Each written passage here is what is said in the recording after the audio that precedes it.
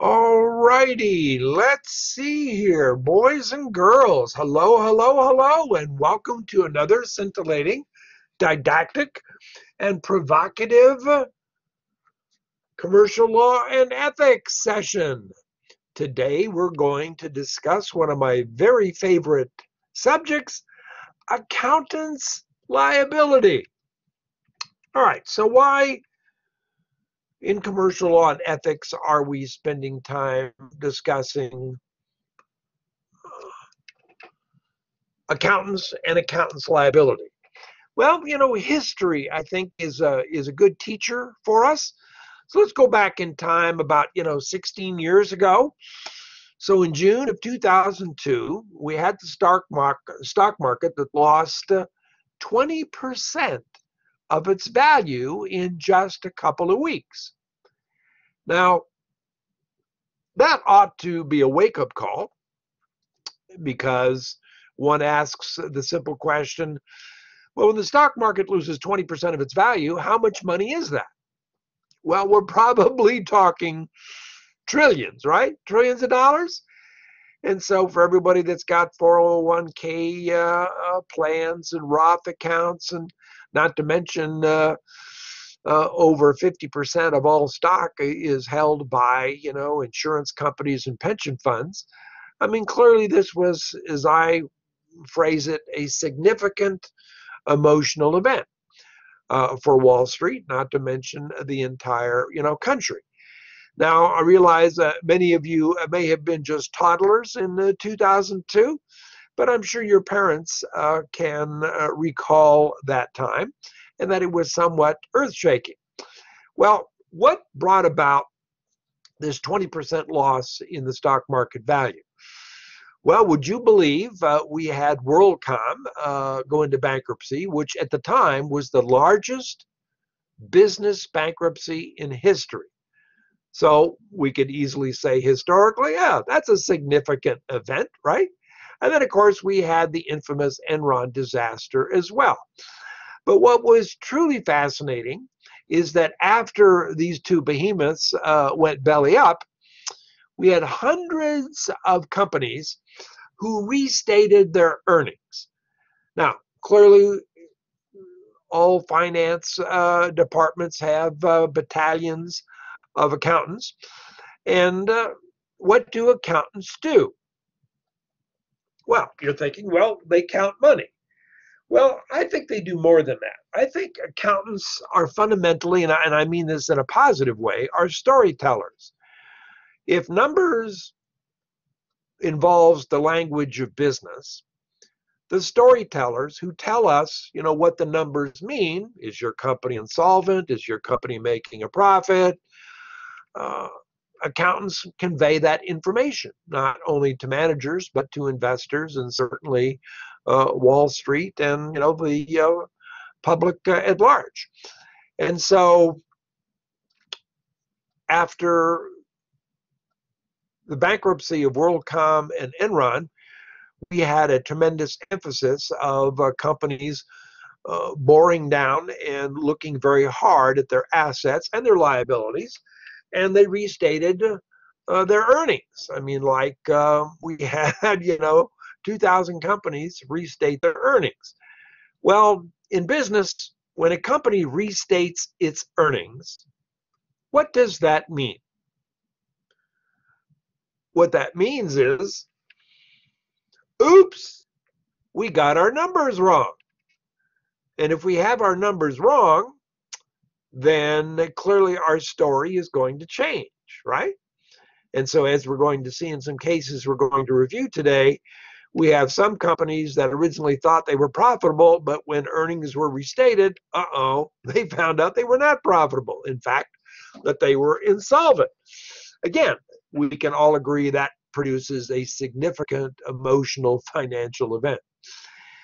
Now, as we previously discussed, to every action, there is a reaction on Wall Street. And so when we had the demise of both WorldCom and Enron, followed by restatement of earnings on such a massive scale, there was certainly a reaction by investors. And we're talking about not just private investors like you and me, but certainly those pension funds, those insurance, companies and all that have enormous investments in equities and bonds.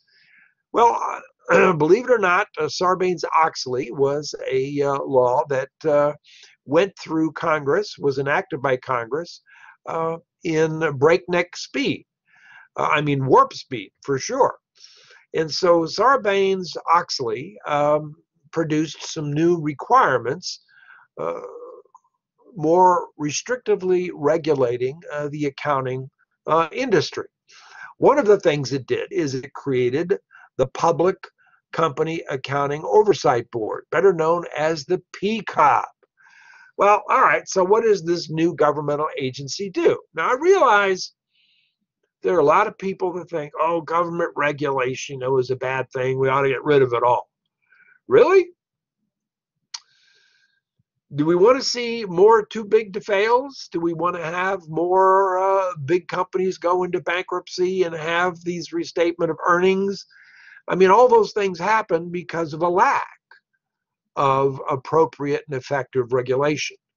So going back to every action, there's a reaction. So the regulatory reaction was the creation of Sarbanes-Oxley, and within it, the institution of the Public Company Accounting Oversight Board.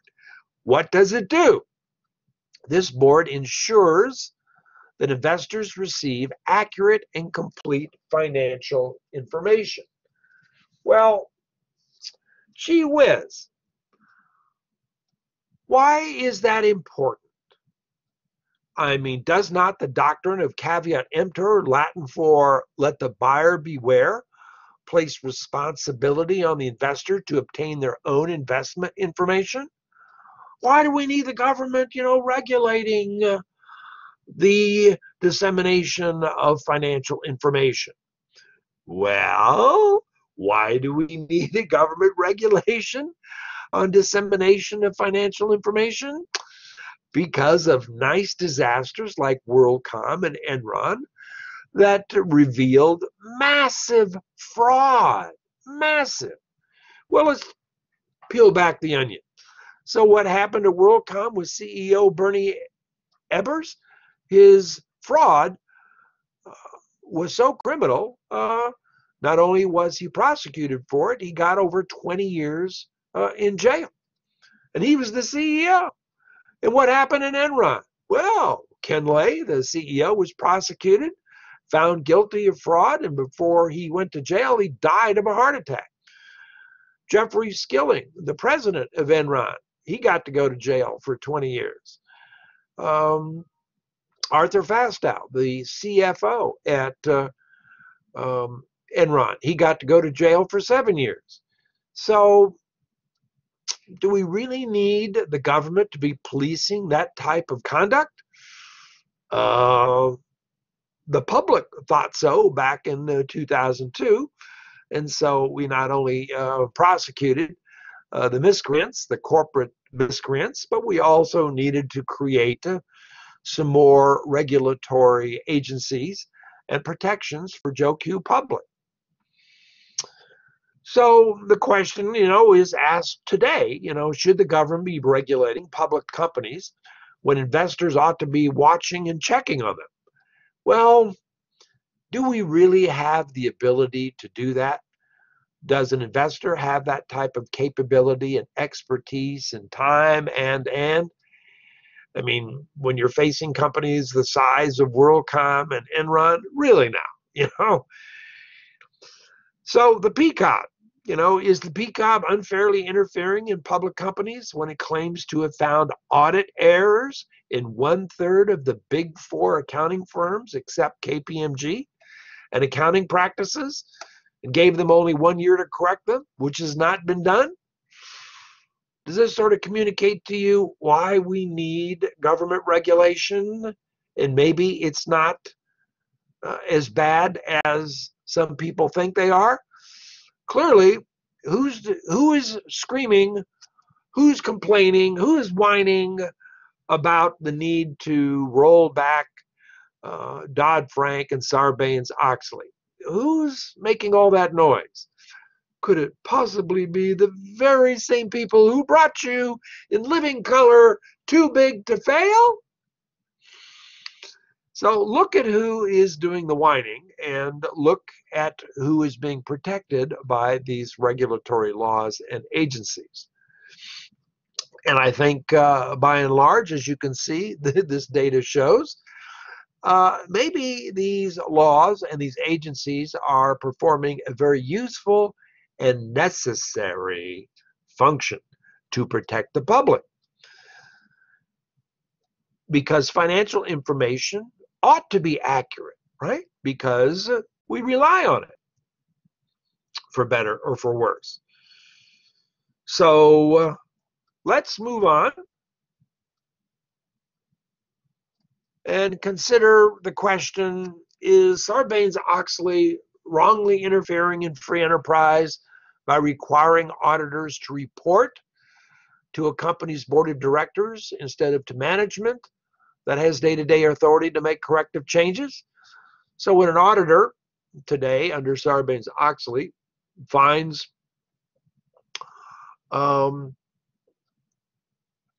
wrongful activity, it has a legal obligation, a legal requirement to report to the company's board of directors and not to management. Because, as we've seen with certainly WorldCom and Enron, management may be up to their eyeballs in terms of misconduct. And the board of directors, are legally responsible to the shareholders for the operation of the company and for supervision of its management. So, what does Sarbanes-Oxley, better known as SOX, require? That significant flaws have to be reported that involve the company's internal controls. We'll talk more about internal controls in a minute. Are there alternative options that the firm considered in preparing financial statements? And are there accounting disagreements with management? So, for example, well, we'll talk about Enron in greater detail here in just a moment. So, how about this question? Why does Sarbanes-Oxley prohibit accounting firms that audit public companies from providing consulting services to those clients involving bookkeeping, financial information, systems, human resources, and legal issues? So why can't an auditor do both functions? Audit plus provide consulting services, which certainly Arthur Andersen, which we'll talk about later on, used to be one of the big five. But Arthur Andersen no longer exists. Guess who was the accounting firm for Enron? Guess who is the accounting firm for WorldCom? Guess who is the accounting firm for HealthSouth? And go through the 100 biggest bankruptcies of the past 20 years, and guess who the accounting firm was? Oh, baby, you got it, Arthur Andersen. Which reminds me of one of my favorite stories about accountants and accounting. You have a CEO who's taken over a new company, and he says, look, I want to see three people right away. I want to see the chief of human resources, I want to see the general counsel, and I want to see the CFO. Okay, so in comes the chief of human resources, and the new CEO asks him, so how much is 1 + 1? Well, the chief of HR says, well, sir, I think it's 2. He says, fine, send in the lawyer. So in comes the general counsel. He asks him the same question. How much is 1 + 1? Well, the lawyer looked around and said, sir, I think it's still 2. The CEO says, thank you, send in the bean counter. So in comes the chief financial officer. He asks him the same question. So what's 1 + 1? The CFO gets up. He goes over and he draws the drapes. He shuts the light off, and then he sits in a chair right next to the CEO, and he whispers in his ear, what do you want it to be? So that's my little story about consultants and the Arthur Andersen way of accounting. So the question, of course, was asked, hey, Sarbanes-Oxley prohibits an accounting firm providing not only auditing service, but also at the same time consulting services, because isn't there a inherent conflict of interest that the company is auditing its own consulting service results? So is there a conflict of interest here? I think reasonable minds would say, yeah, I think there's a reasonable conflict of interest here that should be avoided. And so SOX prohibits that. How about SOX's requirement that after 5 years, the lead audit partner has to rotate off a client's account for 5 years, and other partners must rotate off every 7 years for at least a 2-year period? Isn't this unfair and costly and deprive an accounting firm of a good client and a client of the accumulated expertise over a period of time? Well, do you see any problem with only 4 accounting firms auditing 98% of companies with revenues over $1 billion? Does the accounting firm have a financial interest, as Arthur Andersen did, in making their clients look good? But in fact, like Enron and WorldCom, they weren't very financially healthy. In fact, they were insolvent. So the PCAOB has proposed even publishing the name of the supervising auditor for each audit. Ooh, but the auditing firms say, oh, this is a bad idea. This is a bad idea to put an auditor's name for each audit. Really? So the question comes up, so who do accounting firms owe an obligation to? If we apply some ethical rules here, what would Immanuel Kant and his categorical imperative say? What would John Stuart Mill and his utilitarian ethics model say about this situation? What is the decision that should be made that would be okay if everybody else behaved in a similar way? Or what result will have the best outcome for the most amount of people? Good questions. So why such a big to-do over auditing reports? Why should we be interested in auditing reports?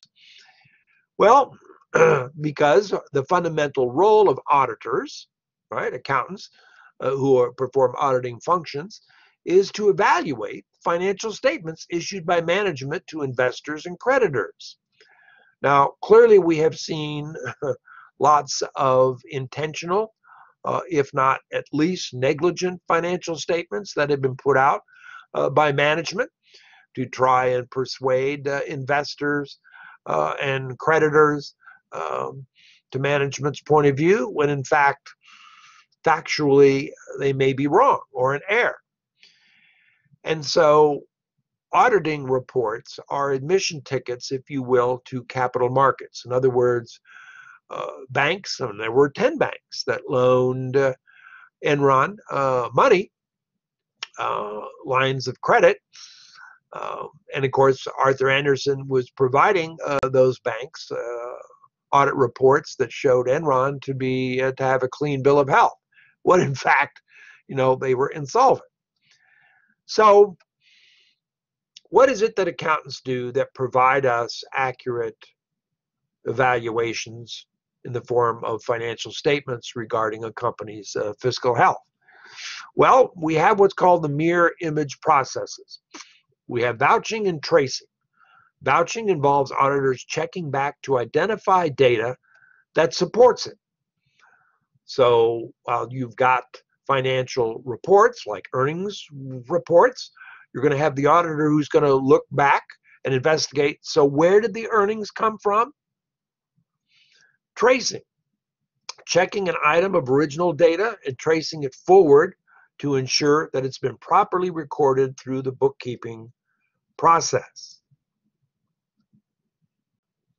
So what are the rules here with respect to auditors? Well, the GAAP, generally accepted accounting principles, And the generally accepted auditing standards are the rules that CPAs and accountants are required to follow. Now, the IFRS stands for the International Financial Reporting Standards. Now, it's different from the GAAP because it takes a more liberal view in terms of valuing assets. Now, notice the operative word here is international because we have a lot of companies, multinationals, for example, overseas. And while many companies have gone to using not only the IFRS standards, but also the GAAP and GAAS standards, and make sure that they've covered all the bases.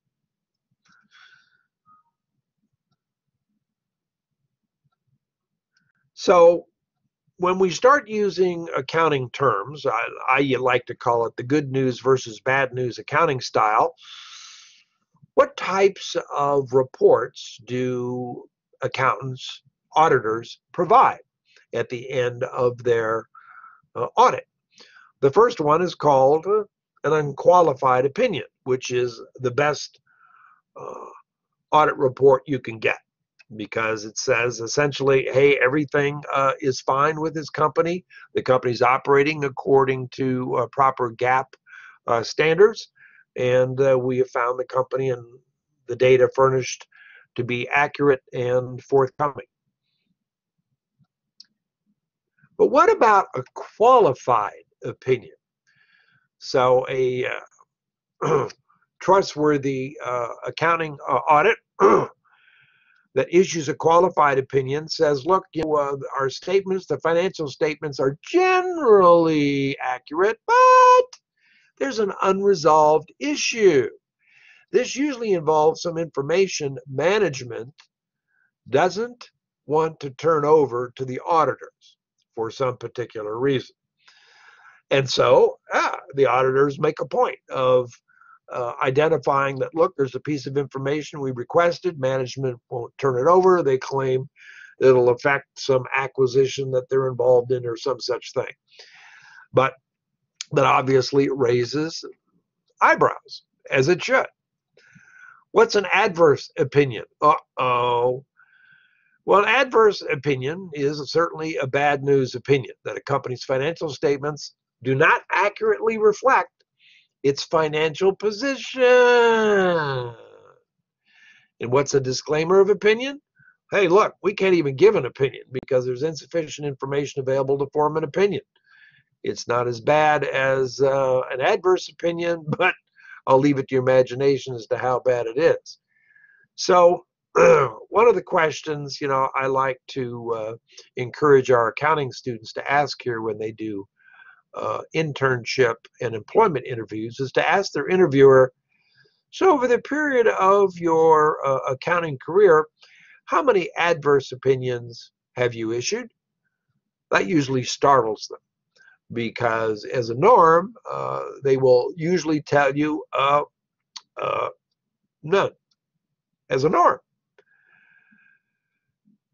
Now, you're thinking, wait a minute, isn't that odd that they never issue an adverse opinion? Well, the way most audits work, of course, is when they're conducting an audit and they find an error.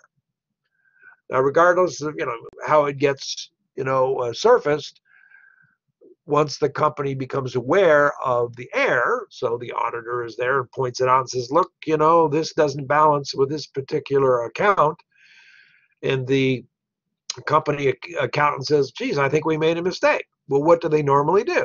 Well, they fix it, right? They fix it. That's the norm. And so you don't have any errors now because it got fixed. And that, of course, is one of the positive aspects of an audit, is that it surfaces errors. We're all humans, right? We make mistakes, and gives the company an opportunity to repair it, to fix it. So what happens when you have bad information, inaccurate information, maybe even fraudulent information? What's the legal basis for suing accountants?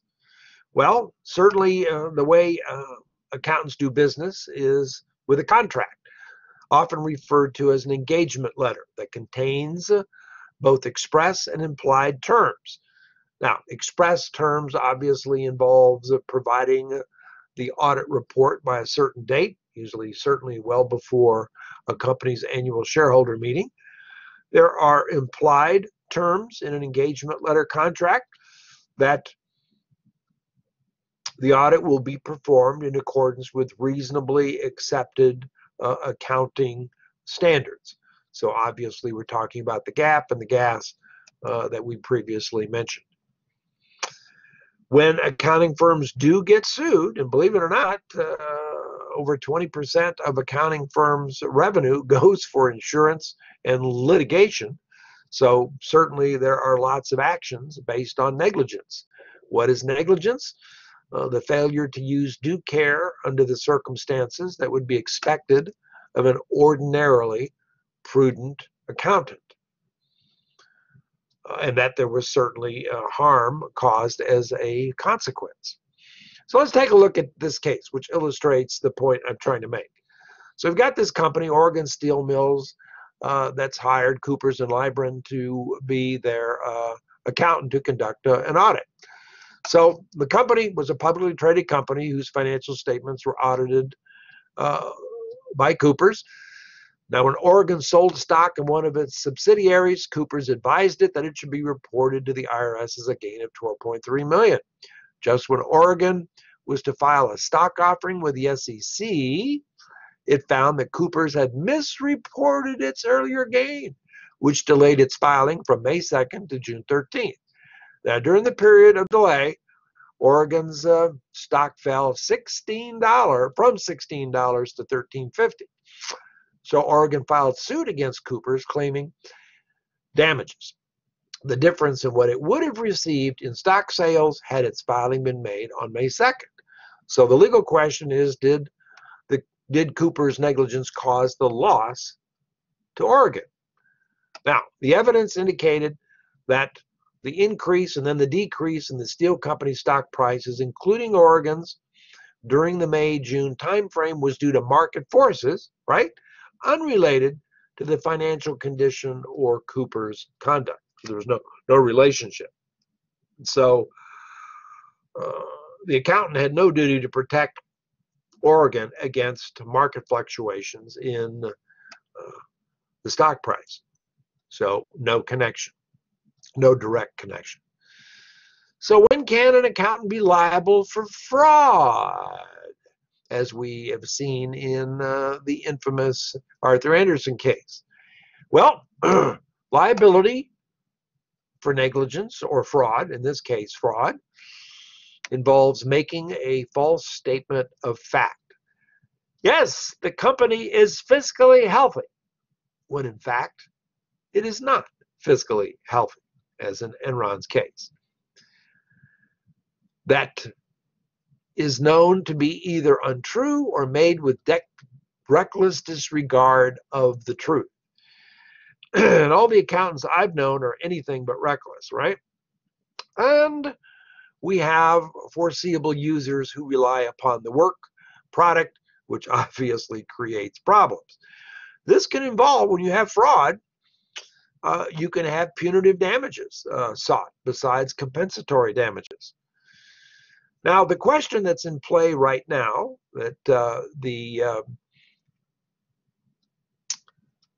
Treasury Department has put out a proposed rule regarding creating a fiduciary duty between investment advisors, financial advisors, and clients.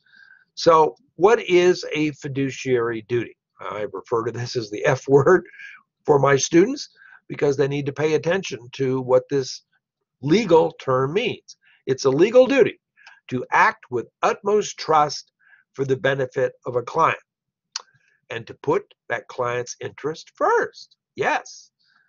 Now, currently, there is no fiduciary duty between accountants and their clients. Why is that? Well, because historically there hasn't been that accountants have been hired to perform duties, but that they're not investment advisors, that they just perform auditing and tax preparation duties. And if they deviate from accepted accounting practices, that is, deviate from the GAAP or the GAS, well, then there can be negligence liability. So looking at the Lieber versus Konigsberg case, we've got Lieber, who was a trustee for a charitable trust, unit trust, that had $4 million at its peak. Now, he retained this CPA by the name of Konigsberg, who advised that he invest all the trust assets in Bernie Madoff's investment company that turned out to be a Ponzi scheme. Does everybody remember Bernie, who made off with everybody's money? Big Wall Street scandal. So Lieber alleges a breach of fiduciary duty in that he made the investment based on Konigsberg's financial advice and promised to personally supervise, monitor, and provide due diligence for the trust account with Madoff. Well, didn't happen, right? So Konigsberg filed a motion for summary judgment saying, hey, under New York law, he had no fiduciary duty to Lieber. And that's the question. Do accountants owe a fiduciary duty to clients? Well, the law is, while accountants do not normally owe their clients a fiduciary duty as a general rule, an accountant may be found to have assumed additional duties of care when acting as a financial advisor. So in other words, Konigsberg stepped out of his role of an accountant and now became a financial advisor.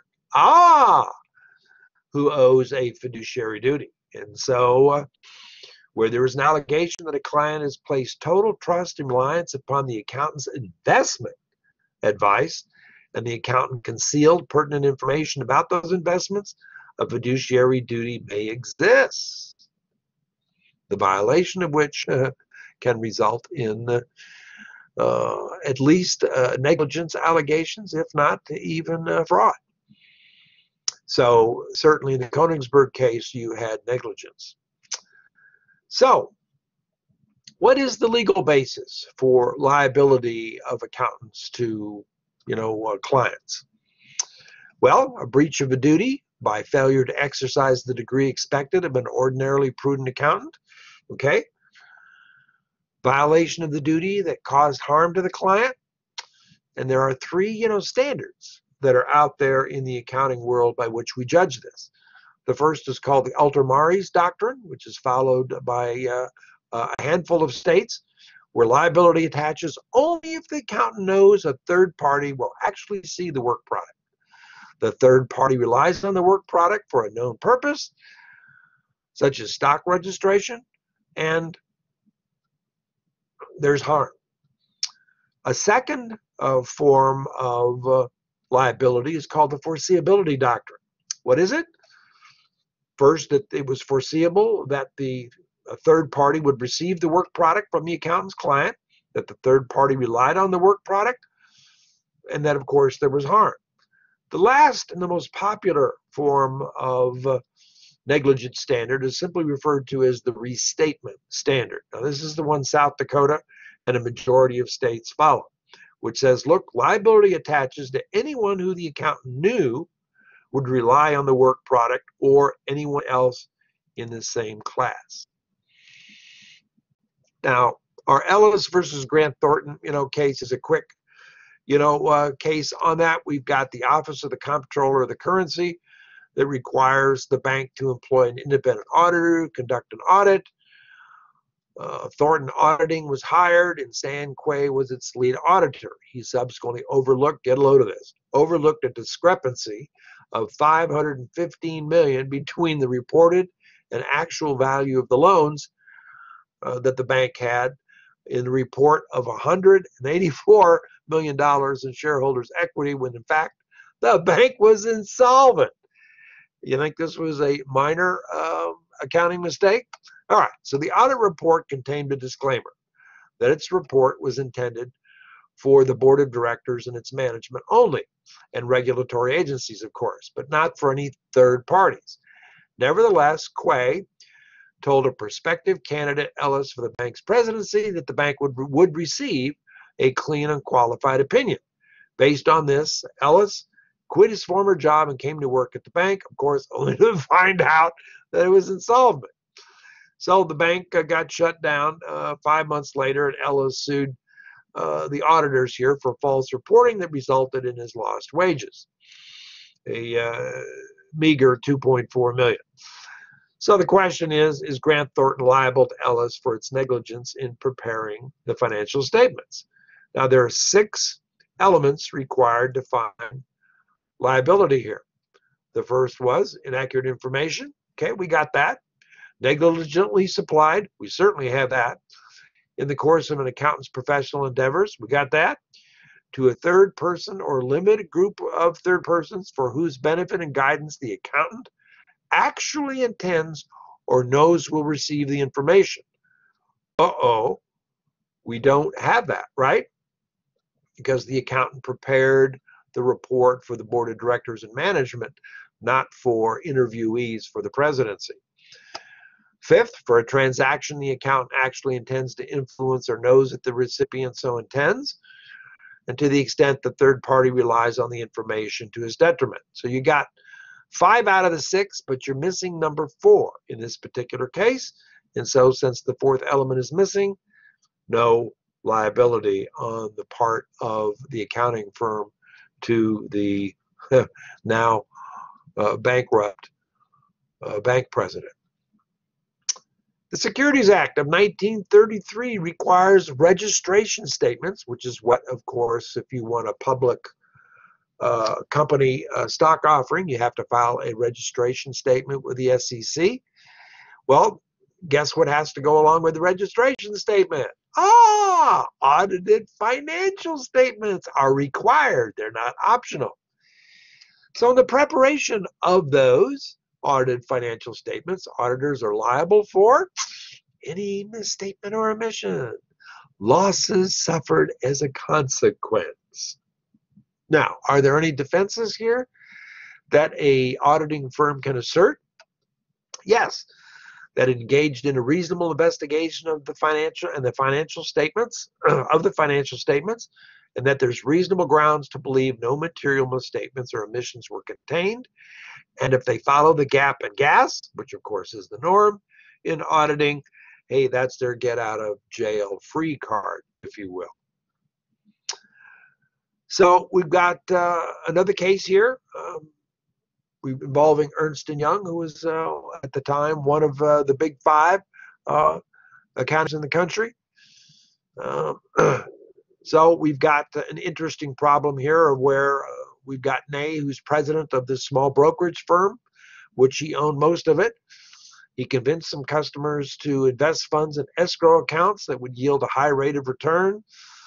What was odd, of course, was that the investments were unusual and that the customers wrote their checks to Ney personally, not to his firm, First Securities.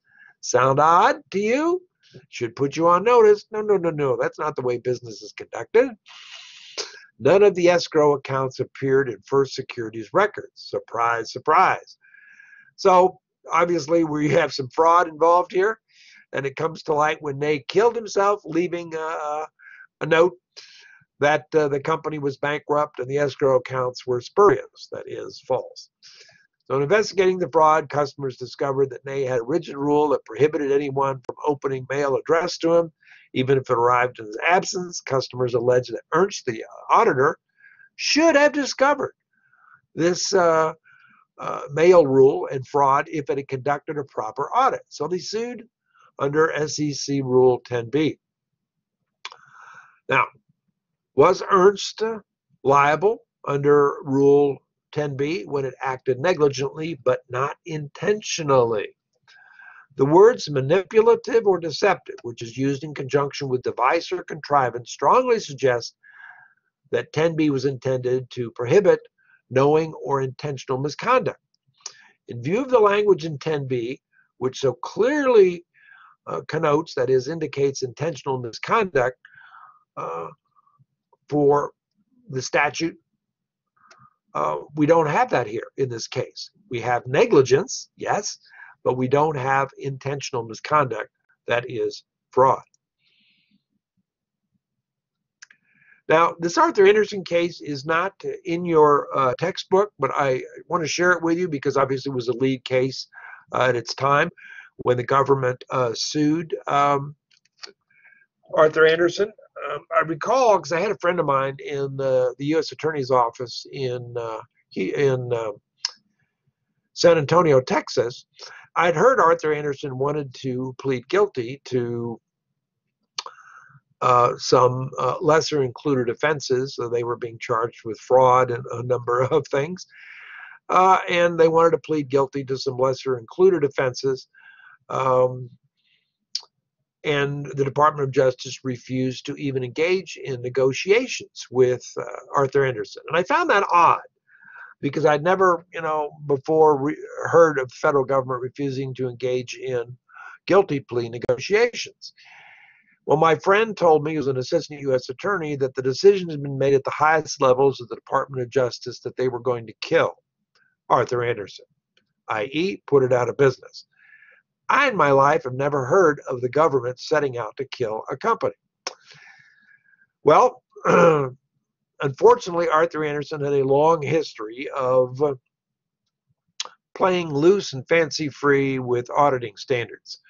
So, of course, we know Andersen was Enron's auditor, and we had a senior Andersen accountant at Enron who told two Andersen partners that Enron could face serious accounting scandals. Boo-hoo. After the Wall Street Journal ran an article suggesting improprieties at Enron, the SEC, Securities and Exchange Commission, opened up an investigation. And, of course, who are they going to talk to? So the Enron in-house counsel, Nancy Temple, realized by October that the SEC investigation was highly probable.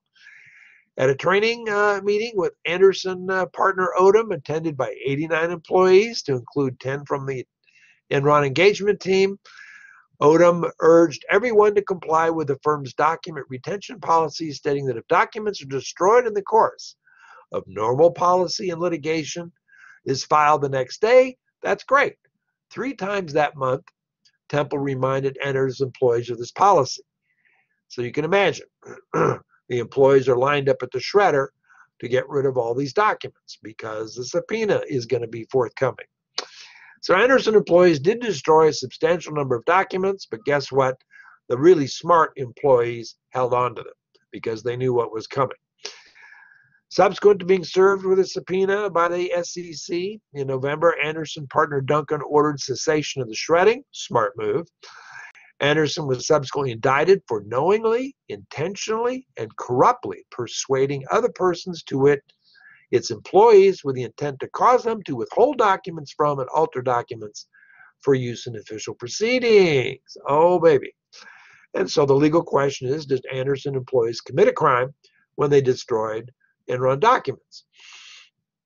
The jury instructions got screwed up, and this is where the judge went wrong.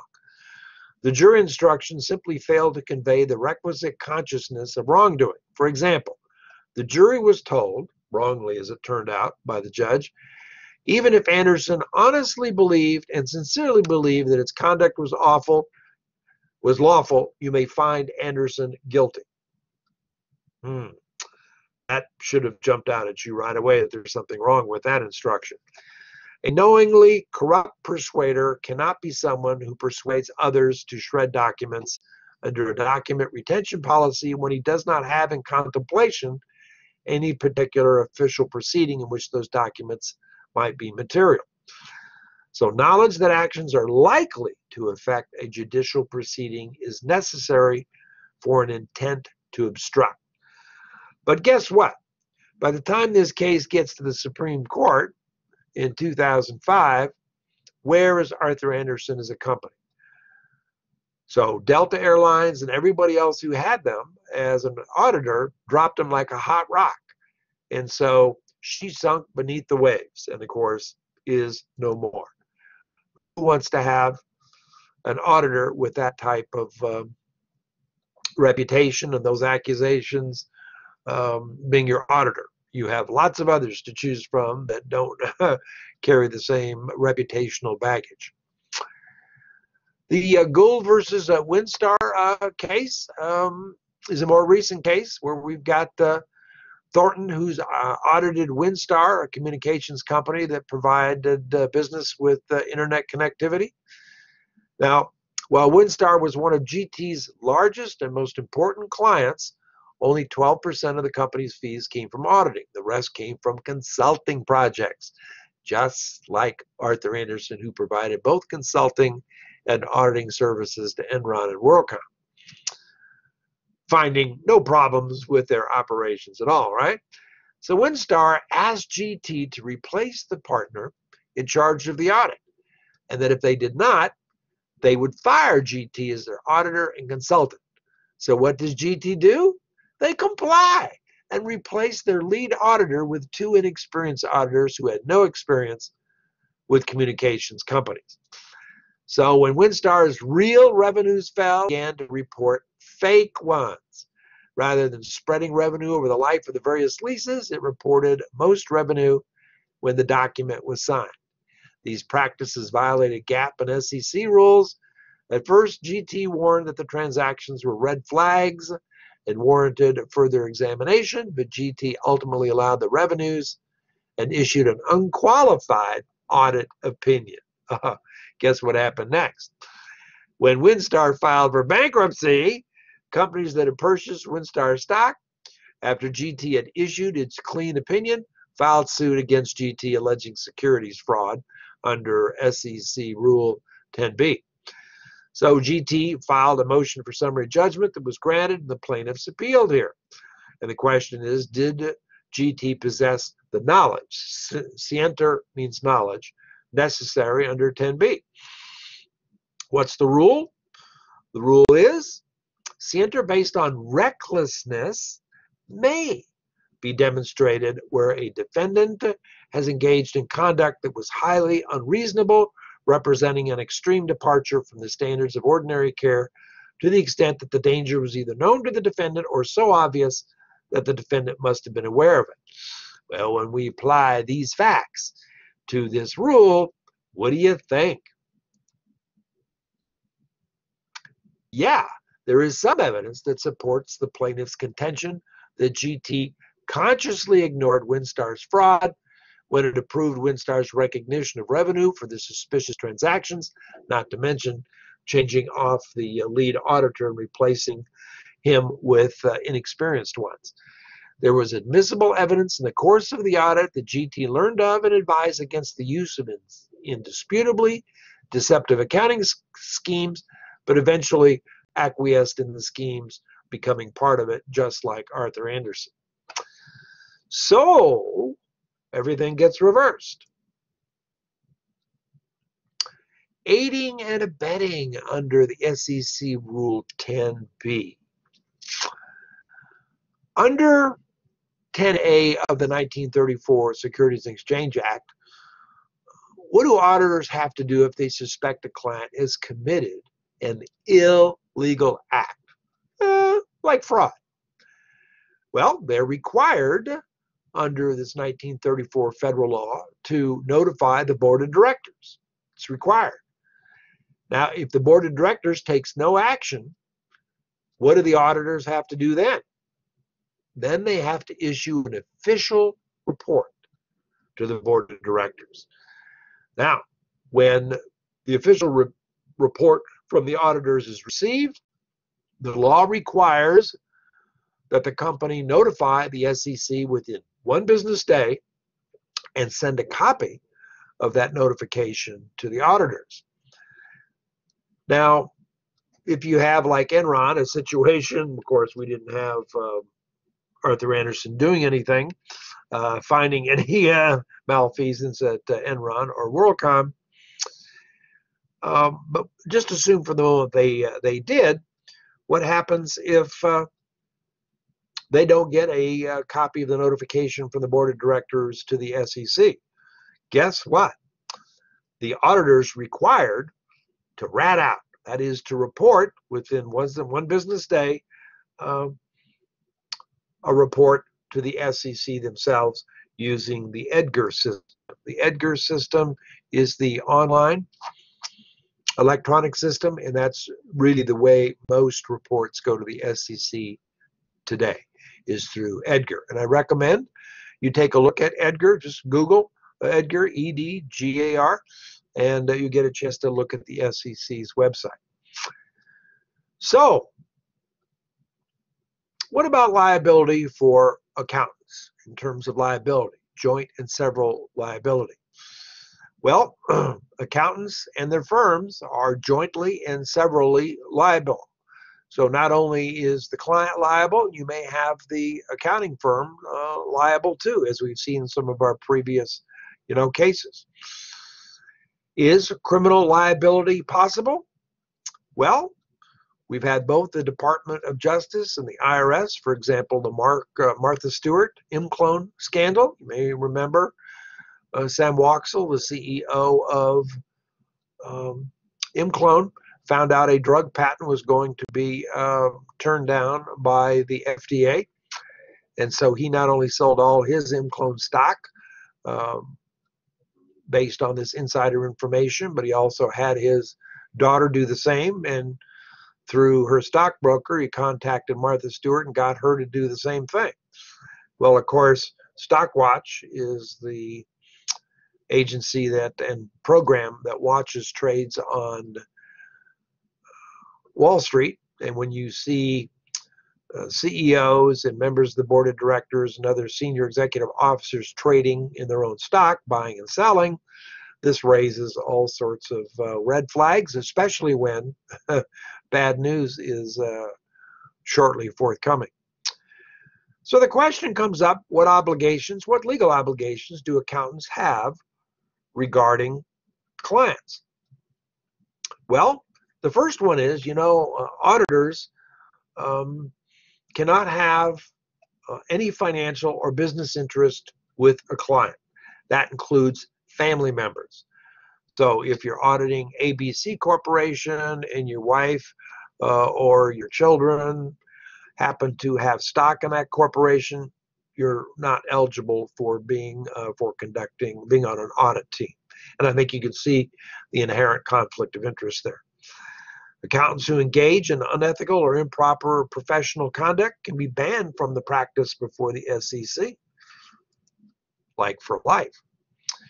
The last thing we're going to cover is what's called the Internal Revenue Service Restructuring and Reform Act, federal law, that provides some protection for confidential communications between accountants, auditors, and their clients. Now, what's important to know is that this law doesn't apply to criminal actions. So there's no client confidentiality privilege involved in criminal actions being investigated by the government, state or federal. Civil cases that do not involve the U.S. government or cases involving other federal agencies like the SEC, this doesn't apply to. And so otherwise, so in essentially just civil types of cases, there's a client privilege with their accountants. So some states even provide, like California and New York, accountant-client privileges, but we do not have one in South Dakota. A good reason to draft one, right? To see if you could get the legislature to adopt it. Working papers of an accountant are the actual property of the accountant. They can't be shown to third parties without a client's permission. And of course, you have to allow client access to their own papers. And under the Sarbanes-Oxley Act, the accountant is required now to retain them for 7 years. So this obviously is something that would prevent shredding when you've got a potential subpoena coming down the pipeline. Well, this is quite a bit that we've covered here today, but I wanted to give you some background as to the storytellers, why they're important in the language of business, and why the function that they perform is important to business, and why they exercise so much responsibility in the field of numbers and accounting. They matter, right? Well, let's hear from you if you have any questions or issues that you need assistance with. Stay well. Bye-bye.